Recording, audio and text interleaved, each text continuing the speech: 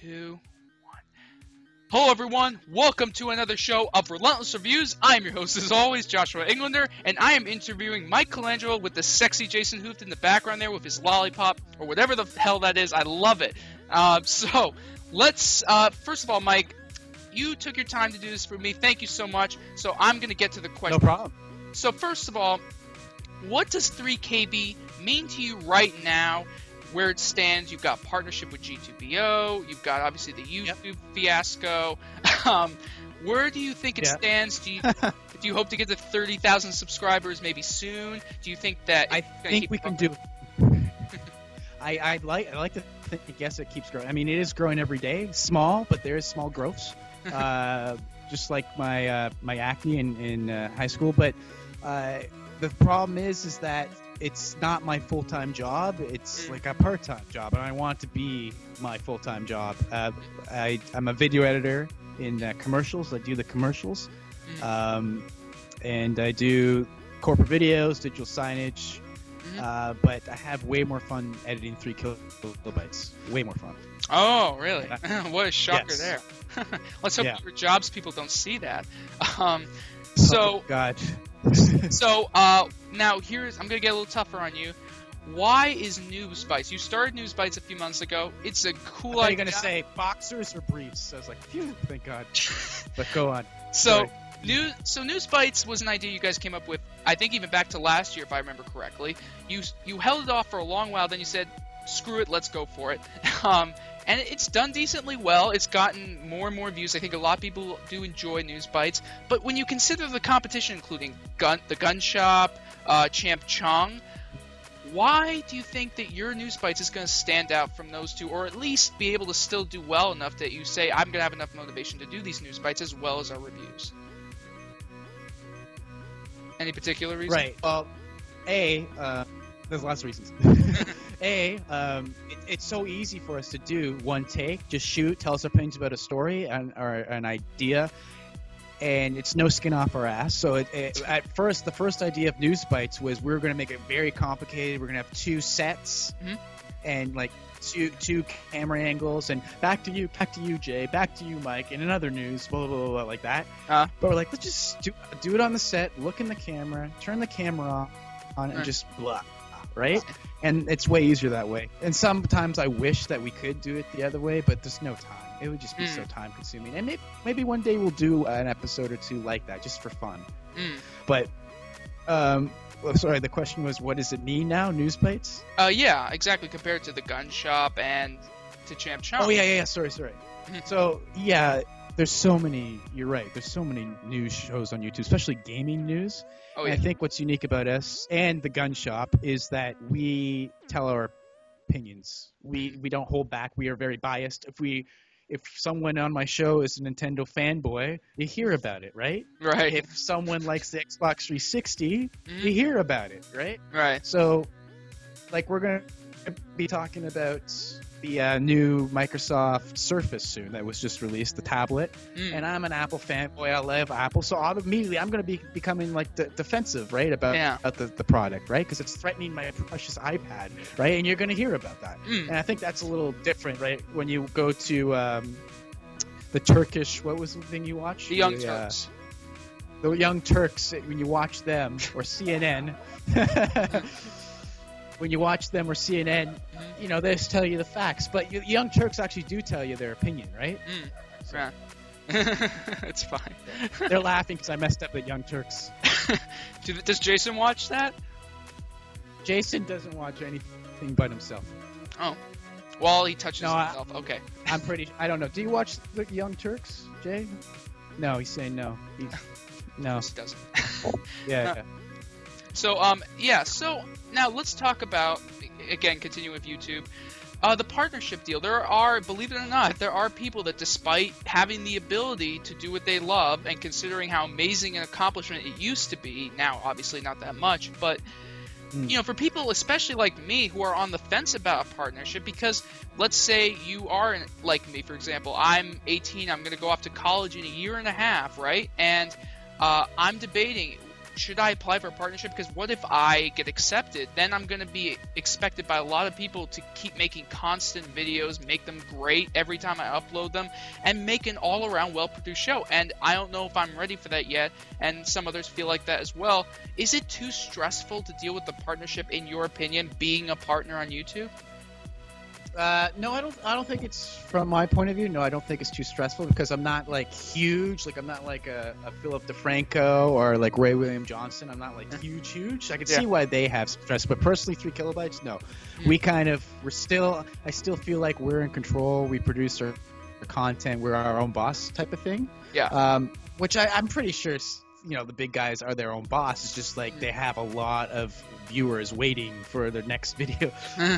So yeah, I can see why there's some pressure, but when YouTube started, in 2005, 2006, it was about the tagline, broadcast yourself. And Philip, not saying what Phil did was easy, but like he'd wake up and go, hey, I've got gas today, million views, whatever. Yeah. Right? And it became huge. And to become a YouTube partner back then, it was a huge deal, right? Right, yeah. It was huge. Not everyone could be a YouTube partner. Now it's like there's so many YouTube partners, and people, I think, can't everyone add ads on all their videos now? No matter what. Monetization. Yeah. You can monetize any of your videos if you're not a partner. So yeah, I think it's hard. It gets harder and harder and harder. And I was telling you the other day or earlier, we talk all the time. We talk all the time. A Google meeting, and how they're saying that every minute 60 hours gets uploaded to YouTube. That's a lot of content for viewers to go through, a lot of content to get to the good stuff. So people like you and I were making this great content, and not everyone's able to get to it because they get so tired of sifting through all the crap, and then they just like, because you've done it before, right? You go on YouTube, you're like, video game reviews, Max Payne 3 review. Yeah. And before you know it, you're watching dogs dance. You're watching cats lick the camera, right? Yeah. How did this happen? Or stupid stuff. Or stupid stuff like where channels are liking videos, right? And you say, I don't care about that. Yeah. Exactly.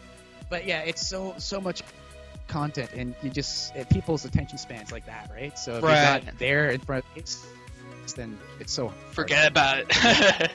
So I totally agree. And so any favorite YouTubers to mention? Any at all? Honestly, I know you're going to think I'm a bullshitter, but Guns for Hire, because I just like his attitude and then his rage. And I love him too. Yeah, when he explodes all over my face. And I also like Kasim G. And I think he's hilarious. I like Jenna Marbles, even though a lot of guys find her threatening because she's really good looking and funny. I think she does great content, and she somehow it seems so down to earth and simple and bush league, like it's like her camera in her bed with her dogs. But she's like the most watched female on YouTube, and I think there's a reason for that. But yeah, I like those guys, and I like you, of course, Joshua. Oh, Relentless wow. Review. You heard it here first, everybody. Yeah, you heard it here first. All right. Go watch it. Subscribe and like the video. I'll send that recommendation to my college list. We'll see how that goes. Yeah, they'll kick you out. As soon as they see my name, they'll kick you out. They'll go like, what the hell is a name like Colangelo? Yeah. So now I'm going to get to a more personal question. What got you interested in video editing? I mean, you went to school apparently about that kind of topic. You majored in learning about that. A lot of people hate that job, but there's a great market out there for people who are great at it.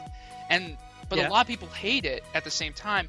What makes you so interested in it? What about it, gets you at that keyboard? You want to start messing around. You want to click down things, do whatever. What is my explanation is my explanation. I love it. I love the explanation. It sounds so dirty the way you put it. How are you so goddamn happy wanting to do that for a living? Well, I'll tell you what I hate is I was a production assistant for a weekend, and I was on set, and I hated it. I was just waiting around, waiting for this actor to show up, waiting for this piece of equipment to work.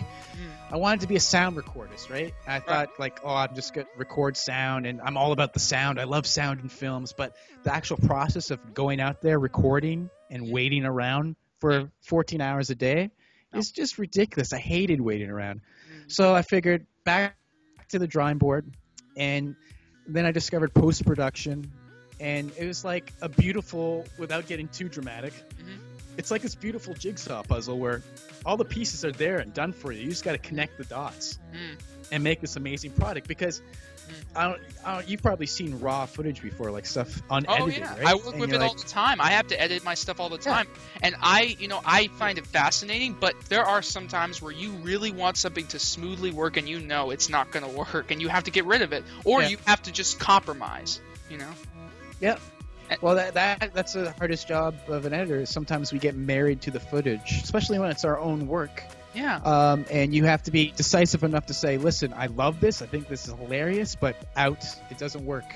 It's just not part of this video. It's way off topic. This video is way too long. People are going to lose the attention, blah, right? Yeah. So that's what I love about it. I love being decisive and deciding how to put it all together, because the raw footage, it looks like garbage. It sounds like, what is this guy talking about? What is this guy? Why? It makes no sense. And my job is to make it all make sense and entertaining. And it's such a huge difference. And I love being part of that process. Oh, From point A to point B, it's like night and day. And I think it's gotten so much better for video editors because of the new technology, with all the new programming. It's gotten so much more fascinating, so many more ideas you can use with. I mean, when I video edited a lot of my stuff, all the opportunities you can use with the videos you have is incredible, and I know exactly how you feel about that. What software do you use on yours? Well, I used to use you're gonna laugh, but I used to use a Pinnacle Studio. So that's that is, I will say, honestly, I never used that. I don't know how that is. It can be so good sometimes, and other times I want to punch the keyboard. I want to punch everything. I finally had it, and I said, I'm done. One day I was doing my Men in Black 3 review. After that, it all went to hell, and I uploaded eventually, as you probably know, but I had to go to Windows Live Movie Maker, which is what I'm going to be using for this, which isn't bad. Until a lot of people tell me about Sony Vegas, but I actually kind of like Windows Live Movie Maker, shockingly. I think it's kind of simple. It's not too simple, and you can do a lot with it. There's a lot you can use with it, Is it kind of like Apple's iMovie, like sort of like that, but for Windows?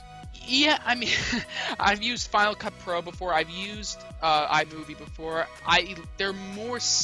They're more complicated, and I'm gonna sound dumb, but I just think sometimes there's some things that I really got confused with. Maybe it's just because I'm younger, but it's a lot simpler for me to use Windows Live Movie Maker for whatever reason, and it still works. It still gives me good content, and I still am able to use it in a very good sense. So I think it's still good. People would probably disagree in the comments below, but that's for sure. It's a very interesting topic. There's no question.